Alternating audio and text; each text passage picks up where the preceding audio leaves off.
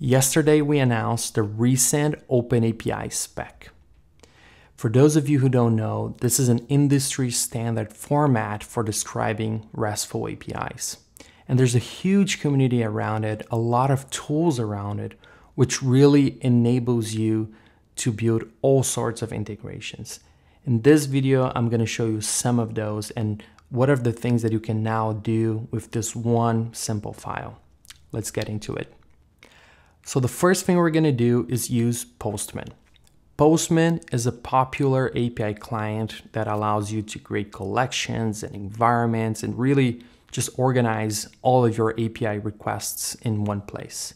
So before, what you had to do was you would go to the Resend docs, you would read every single API, and then you would try to mimic that endpoint and include it here. Now you can just go to import, and now you can go to our GitHub repo that contains the Resend OpenAPI spec. And if I just copy the raw content of that file and paste it here, Postman will already import that whole collection. And now we have it here. Every single endpoint from Resend is available for me, and I can just start playing around with this API. So let's do that. Let's send an email. You'll notice that all the headers, the body is already here, an example of the body. So the first thing we have to do is just change the authorization header so we can use our Resend API. And I already went ahead and created an API for us to play around with this. It's called OpenAPI video. I'm gonna delete it right after this video, but let's just replace that with this value. Okay, we can save it. And now let's move to the body. And there are a lot of things that I don't need right now. I don't need tags or attachments or headers. So I'll just leave what I need, which is 4 parameters. The from address, which I'm gonna do hello at my domain.com. And then for the to address, I'll just use my work email. And then subject could be yay. And the HTML could be it works inside a paragraph tag. Okay, let's run this. Boom. Apparently I sent an email. Let's check it out.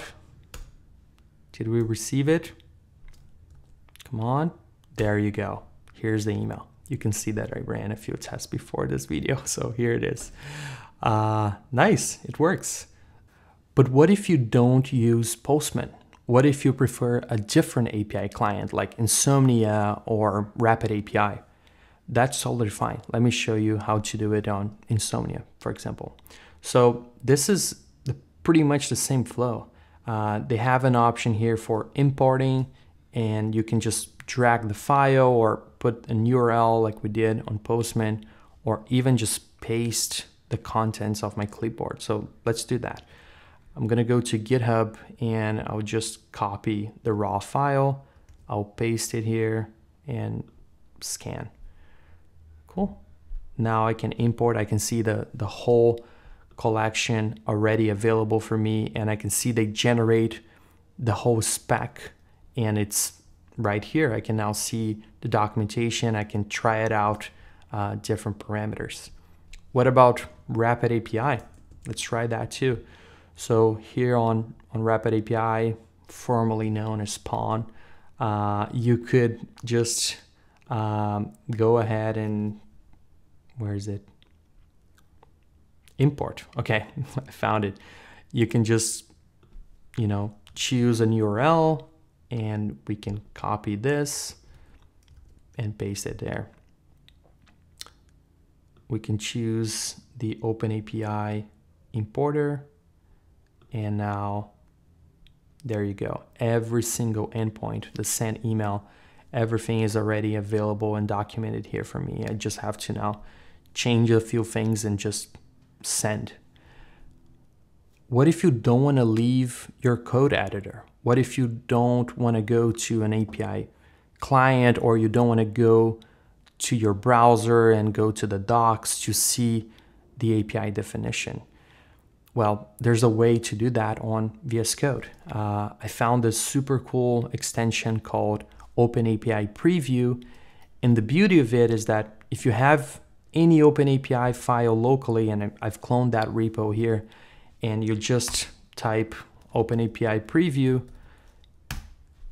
that will generate a local documentation for you to see it as you're building that integration. So I could just like create a new file and start like integrating, and instead of going to a separate app, I can see exactly, okay, how this API works, what are the parameters, what do I need to send.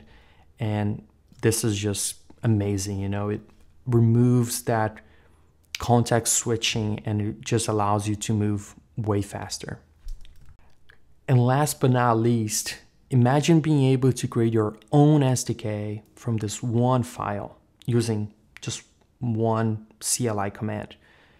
You know, we have all these official SDKs at Resend for all these different languages, but we don't have for Rust, for example.